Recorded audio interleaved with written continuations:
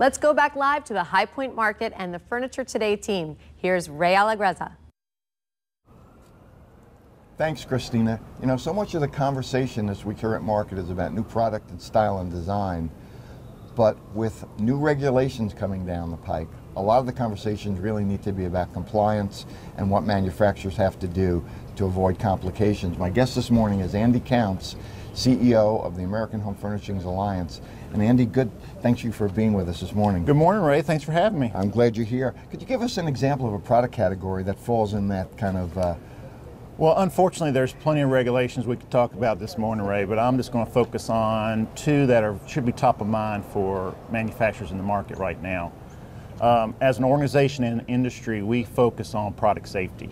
We want to develop standards that make sure consumers have the safest product possible. Bedroom manufacturers need to be aware that there's been some revisions to the furniture tip-over standard. This standard was developed back in 2000. It applies to clothing storage units over 30 inches in height. The revisions tweak the testing requirements and also includes a labeling requirement. Now the label is going to go inside the top drawer of a unit, maybe inside the a door front, and it's going to advise consumers about the hazards involved with furniture tip over. For instance, it's going to tell you that you should always put heavy objects down in the lower of the unit. You should never open 2 or 3 drawers at a time. You should be aware that when children climb on furniture, there's hazards involved. But most importantly, it's going to tell you not to put a television on a piece of furniture that's not specifically designed for that. Additionally, manufacturers have to include a tip restraint so that consumers can secure the furniture to the wall. Terrific. Now, there's a lot of people getting in the youth category who have not been in it before. What's the potential risk there?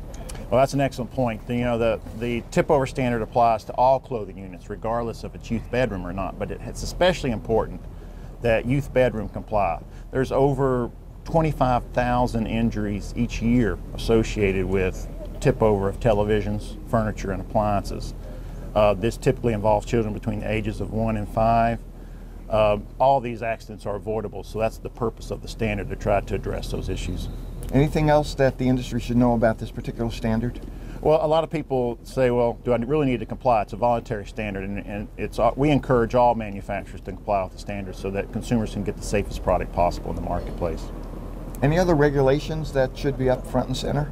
Well, I think most importantly, people are asking about the California labeling laws. We're working with California to get guidance on that, and we'll be addressing that soon with our members and letting the industry know exactly what's required. Okay, great. You know, you've got so much information. We could talk all day about this, but you have so much information on the website. Where can people go to get more information? Please go to www.ahfa.us, and we got a brand new website. It's going to have a lot of good information for you. Good deal. Andy, thanks for being with us this morning. It's Ray Allegrezza reporting live from the High Point Market. Christina, back to you, and more Klausner at the market.